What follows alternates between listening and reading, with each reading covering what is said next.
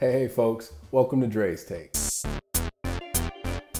So this week I want to compare 2022 to the 80s. For a lot of you who might not know the history of mortgage rates, in the 80s, in an effort to combat inflation, we've seen similar tactics from the Federal Reserve where they aggressively raised interest rates and indirectly mortgage rates were affected dramatically, hitting a peak of 18.6% in October of 1981. That's crazy. Imagine going and applying for a mortgage today and the rate was 18%. And we're over here freaking out about, 6. It's kind of crazy, but I get it. Home prices are much more expensive these days, and coupled with the higher rate, it does make a dramatic difference in your monthly payment. But here's the question. Homes still sold in the 80s during this elevated interest rate environment. How? That's the real question. And how can we look at the past to see what could potentially help us here in 2022? So we've already kind of discussed some of the similarities. The Federal Reserve reacting to high inflationary pressure and moving the Fed funds rate up dramatically, or interest rates dramatically. Subsequently, mortgage rates running through the roof as well.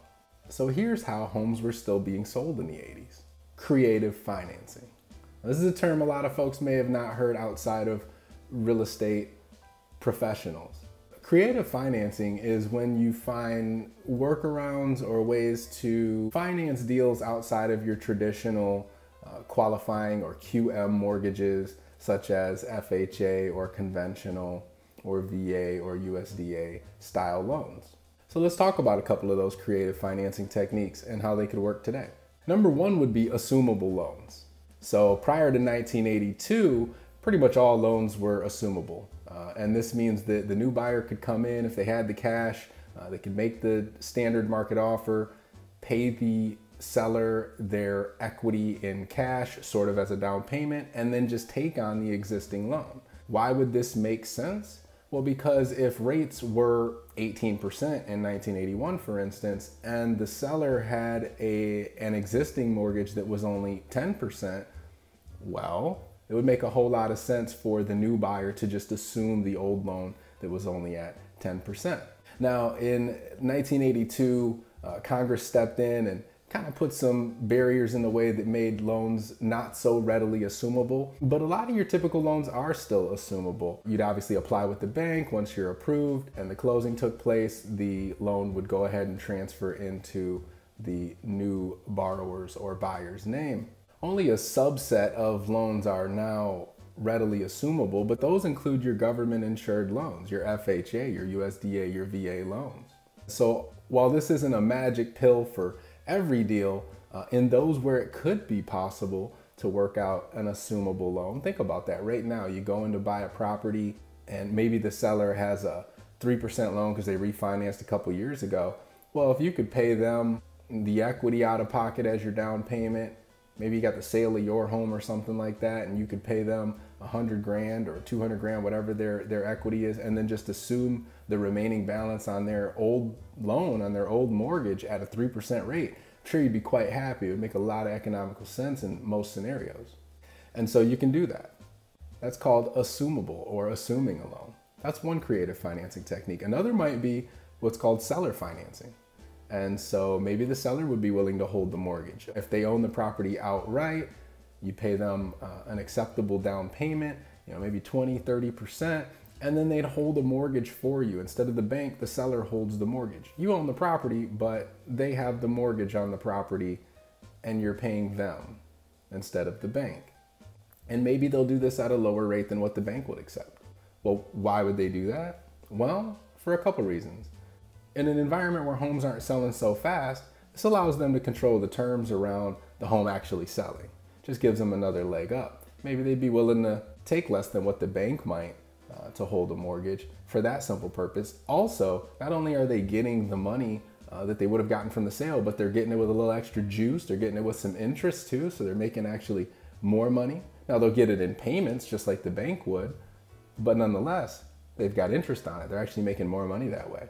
And this may make a lot of sense for the seller if perhaps it's not an owner-occupied property and maybe they're subjected to paying capital gains taxes on the profits from this sale.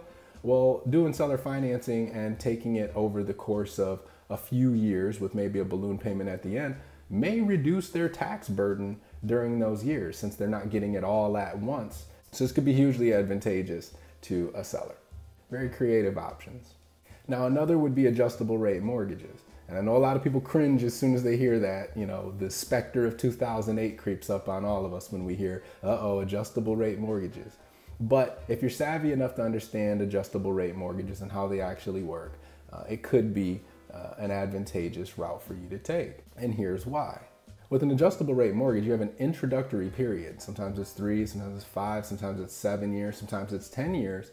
But during that introductory period, your interest rate is actually locked. The interest rate doesn't actually start adjusting until after that introductory period. And so if you're savvy enough financially and you're willing to take a gamble, but you're taking an educated gamble, looking at the markets and projecting where you think interest rates are likely to go, then you can kind of game the system. You could get in with a lower interest rate on an adjustable rate mortgage with a lower fixed rate for the introductory period than you would on a 30-year mortgage. And then when the rates drop, you could refinance out of that product into a more long-term fixed rate product.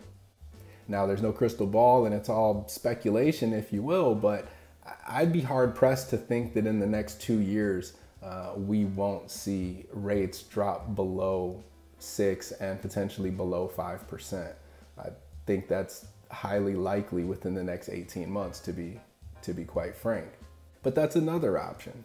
So assumable loans, seller financing, adjustable rate mortgages are 3 creative financing types that may be able to help get your home sold or help you purchase a property even amidst an elevated interest rate market that seems to be spooking buyers and sellers alike. If you want more information or you want to talk about these type of tactics or ideas, I'm your guy, obviously. Give me a call. Andre Berry, Home Expo Realty, better known as Andre Sells FL. All right, y'all. That's Dre State.